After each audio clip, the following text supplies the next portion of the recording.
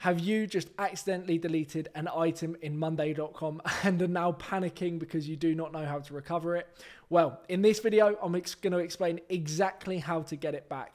Just before I do, if you need any help setting up Monday.com for your business, please check out the link below.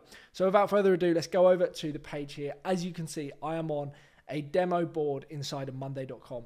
Now let's hypothetically say I've just deleted the wrong item. Item number 3, I've gone ahead and pressed the delete button. Moments later, I've just seen, oh no, I actually needed that information. Where is it gone? And let's say, okay, this option up the top to undo that action has disappeared, or you've come back and realized that you've deleted it. Well, in order to recover the information, all you need to do, very slowly, go to your initials in the top right-hand corner. You will have a trash option, and that has saved the day because you can see here item 3 is in the trash. To recover this information, all you need to do is select it and then just press restore. Do not press delete permanently unless you are trying to completely remove something from the system that could never be recovered again.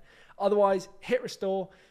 It will restore the item. If you now head back, you will see that item 3 has returned to its original position with all of the data. Hopefully this video has helped, and I'll see you soon. Goodbye.